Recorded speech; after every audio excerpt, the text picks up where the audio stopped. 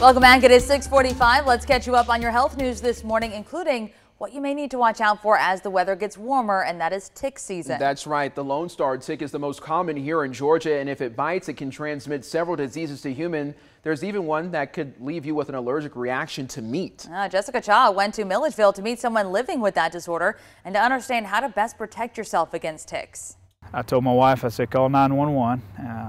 I'm going to go ahead and use the EpiPen. Coy Hollenshed, a Milledgeville pastor, was bitten by a Lone Star tick 4 years ago. Since then, he's gone into allergic shock at least once every year. His last attack was this past October. My hands were swelling, feet were swelling. And then when I went to tell my wife that I was going to walk outside to try to shake the anxiety off, I couldn't talk because my throat was closing up.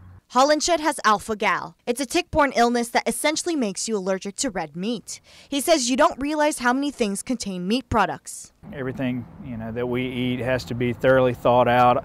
I read every ingredient on boxes that I look over. He says he's adjusted to living with the allergy and with the new diet. But it still changes your life. I mean, you just can't go into a restaurant and sit down and just eat whatever you want. You have to worry about cross-contamination in restaurants. But I wouldn't panic just because I got a tick. Coy Hollenshed says he doesn't remember where or when he got bit, but pediatrician Dr. Christy Peterson says that's pretty common.